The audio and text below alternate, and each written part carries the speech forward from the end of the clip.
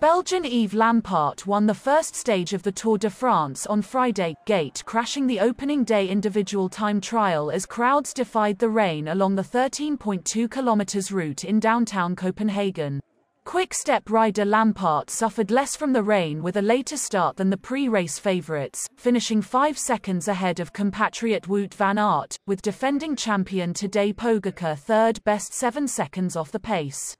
Massive crowds packed the route in the Danish capital, with cheers reverberating around the city as riders sped past the Little Mermaid statue, the harbour front blocks building and the Amalienborg Palace, where Crown Prince Frederik joined the celebration.